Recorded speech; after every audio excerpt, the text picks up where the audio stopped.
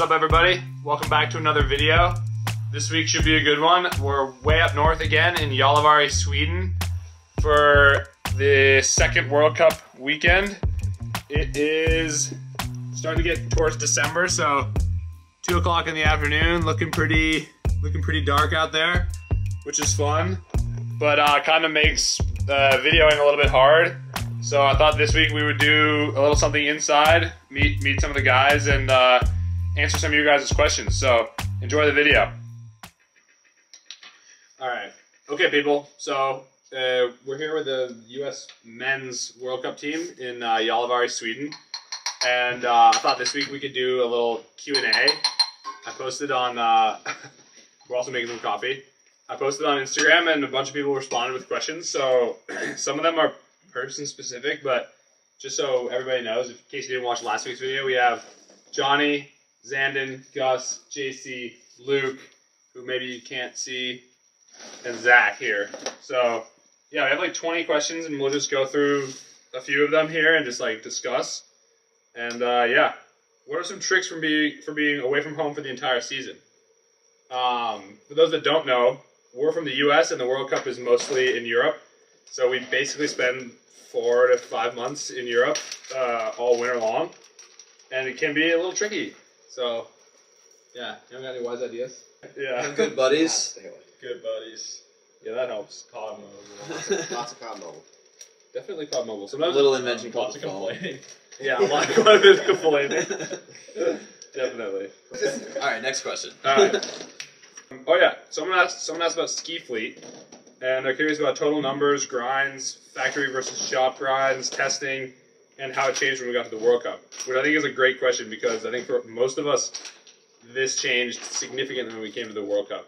So I can start. Like me, I race on Mad Shoes and probably have like 30 to 40 pairs of skis on the World Cup, which sounds like an insane amount, and it's not really necessary for anybody. But you know, and I have all factory grinds, no shop grinds.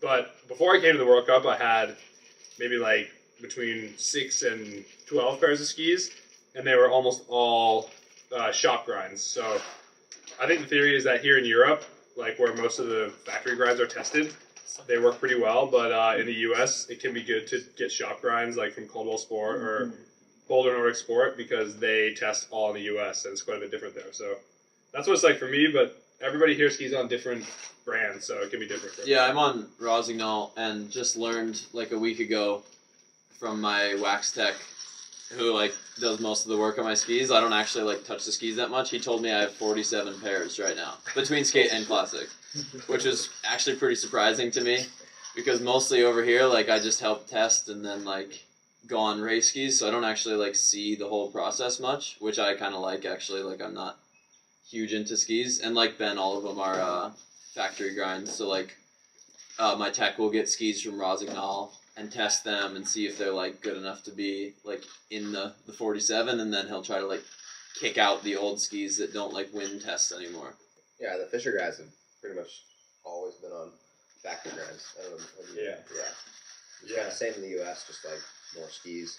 Right. The same grinds, just like different molds and stuff. Also, it's going to change a little bit soon because our team is getting like their own grinder, so we'll do like more grinding. Like the techs will do more of their own grinding, which will just complicate things further and make it so we know even less about what's happening. Yeah, Definitely. Another good question: how many intervals and strength workouts do you guys do per week during the season? I feel like it probably varies a little bit for many of us, depending on how many times we race during the weekend. But another change about being on the World Cup is that you pretty much race every single weekend for the majority of the season. So, yeah, like for some of us who race 3 times, we might do less intervals. And for some people who race once, we might do more. But I would say, in general, most of us probably do intervals once a week and try and do strength twice a week, but that can be hard.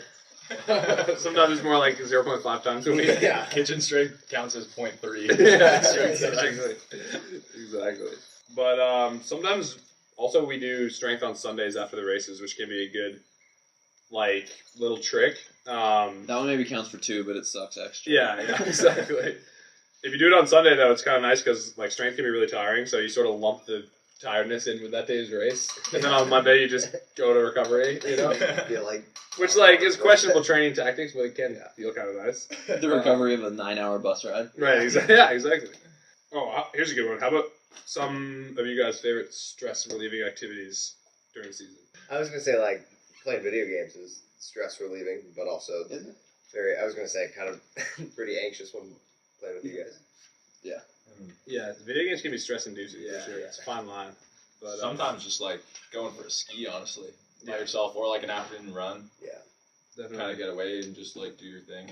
Oh, we also had one where somebody wants to know what Zach's least favorite NBA team is. Least favorite team? Uh-huh. Oh man, I think probably the Golden State Warriors, just Oh. because of Draymond Green. I think he's so unlikable. And, What if he watches this? well, then I hope he knows I What if hate he him. And Chris Paul, really it's just a really unlikable team. It is. Yeah. Stephen Curry is great, Wait, is but Chris Paul in the Warriors? yeah, Yeah. they're just really easy to root against. And Yeah. my favorite team is obviously the Timberwolves, but And they got in a fight with the yeah, they just Warriors. bad attitudes all around on that team. What are some tricks we have for replenishing after 3 races in a row? That's actually a good question because I think some of us could probably get better at this. Or during a 3-race period. I don't know, but the viewers are gonna have a Flashing. killer shot with what's Oh shoot, sorry. I didn't see. Just like replenishing fluids. Or I meant thinking probably more like eating. Sleeping? Replenishing your Oh gosh. Sometimes it's hard to just like you don't Yeah. really have much of an appetite, honestly. But Big you kind time. of just have to force it down. yeah. That's when you eat sweets. Honestly, forcing it down and eating sweets is Eating huge yeah, tricks. candy. Big time. That's nice. Yeah, I feel like if you're hungry and you all you want to eat is like ice cream, it's better than eating nothing. Yeah, Like I just whatever you can stomach, you just have to eat it. totally. Yeah, sometimes it can be hard to work down like a Like yeah. risotto or something like that. So, Some Oshi hits the spot every once in a while. yeah. Also getting some sugary drinks is good. Oh, here's one we could all just rattle off something. What's the best classic technique cue we've ever heard? I think the best classic technique cue I've ever heard is somebody said like try to focus on arm swing, and for me, for some reason, when I think about that when I'm striding, thinking about like really like swinging my arms like a pendulum, it just helps me to like balance out the kick and like stay really well balanced and with each motion. So I don't know. Thinking about arm swing for me is helpful. Yeah, mine's similar. I think just having heavy hands. Yeah, there we go.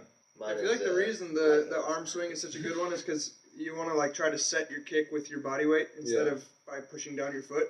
So like the arm swing is good because it just like sinks your body weight onto the ski, Right. which is like setting the kick with your body weight rather than your muscles. Yeah. One for me in double pulling too is like trying to think about having my hands like closer here instead of like you can swing your arms well, but like kind of try to have them end up like closer to your head so you can like drop down into your pulls more, and then like use like your elbows and lats instead of like when they're farther out you have to like tricep it. Yeah. And it's just a longer lever too. When they're further out, it's just like more tension on your muscles. Yeah, more like moment. All right. What's the stupidest thing one of us has done on the World Cup? Johnny not having his pulls on 2 seconds before the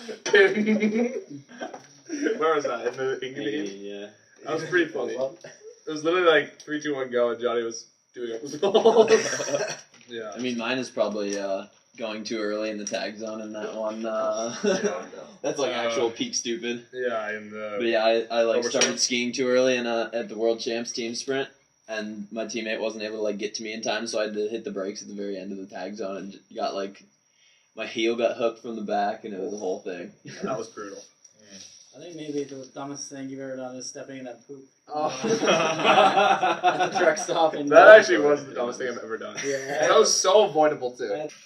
What's colder, or slash? Here's one for the Alaskans. What's colder and darker, or colder? It's just. What's colder slash darker in November slash December? Fairbanks or Finland? That's where you are in Finland. Yeah, Finland's big. I knew you were gonna say that. No, I actually, feel like where we it just depends were where you are. was worse than. Yeah, Was worse than. like the places that we go. You said Finland? I think Finland was where we just were. Yeah, we're darker than Fairbanks. Yeah, I would say Like, yeah. Do you So think it was colder Munoz? too though? Colder and darker. I don't Fairbanks know is about really cold. colder though. I mean, we were in Fairbanks Fairbanks. is like so dry. But that was early November, I guess. I've never been there this time of year. Well, Luke, you talking Ruka or Munio? Because I was thinking Munio, but maybe Yeah. Westfield or Fairbanks is higher than Ruka. but it's so like dry too. It's like Yeah.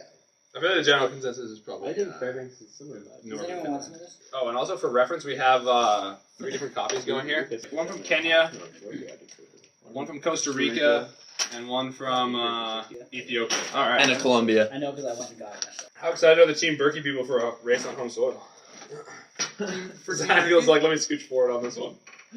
Well, I think everybody's really excited about Minneapolis, but for me, like having grown up there and being based out of there in the summer and fall, it's really cool. Yeah, it's gonna It's gonna be. I mean, also to like be able to just stay at your apartment for a World Cup race is gonna be really wild. be. Because we live out of a bag so much that to like actually be home and be on the World Cup will be really weird, but really cool. Yeah, honestly, back to the original question of like, what's the hardest thing about being away from home or whatever it was, like living out of a bag gets really old. Okie afterbirth. It's pretty good. That is sort of an oaky afterbirth. What was that? Oh, my favorite airport bathroom, boys. There's one easy answer to this. Beijing. Beijing, when we were in China, the Home ground. airport bathroom was actually just a hole. It was like a drain that had no like drain cover. No, it did have like little handholds. Yeah. Sometimes you needed, you know.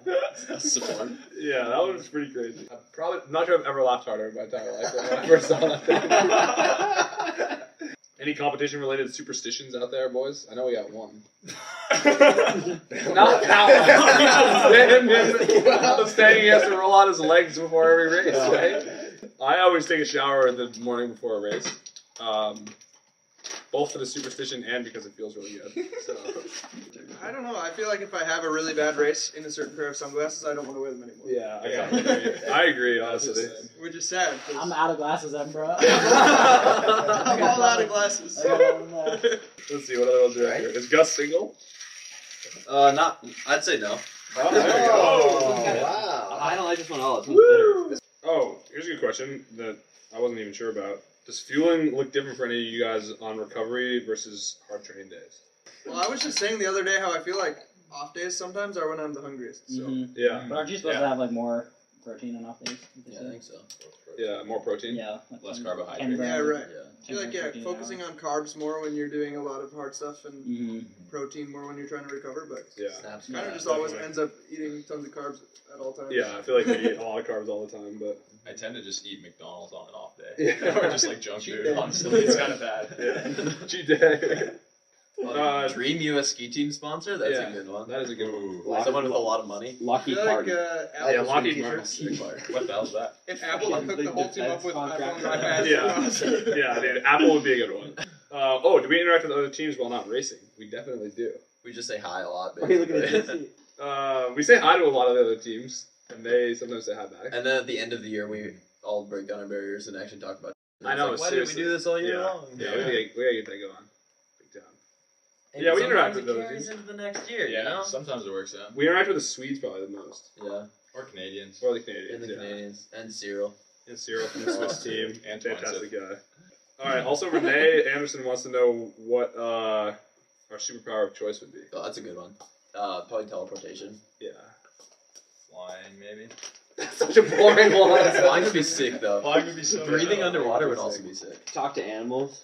Yeah, that could be cool. Like shapeshifter. I just feel like animals wouldn't have much to say, you know? What's our favorite circuit we've ever raced on?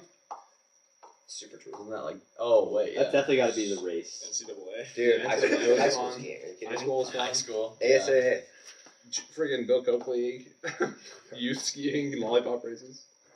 World Cup's definitely fun, but World Cup like almost feels a little different than a lot of the other ones. We were kind of Oh, yeah. discussing that this morning. Well, the other ones you don't like live on the circuit, Yeah. you know? Like high the school thing, skiing, you just like go home and go to school. right? Yeah, like if we were racing the World Cup, but like also going home and going to school, I think it would be like insanely fun. It'd be sick. But Yeah. the World Cup comes with like a lot of other challenges, which are still fun, but in sort of a different, like adult type way, Yeah. where you have Feels to a little more like a job. exactly, yeah, totally, yeah. That's a good answer to how did you get into skiing? What has led you all the way to the national team? Just the answers we rattled off, like Bill Coakley. Yeah, High seriously, school yeah. That was pretty much how we got it. NCAA. Yeah, definitely. All right, hopefully you guys enjoyed that video. It was pretty fun answering all the questions, and hopefully it's informative. And yeah, learn a little something.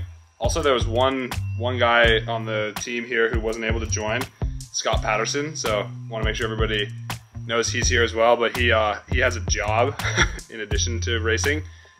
He's an engineer, so he had to be on some meetings and whatnot. But yeah, look out for him in future videos.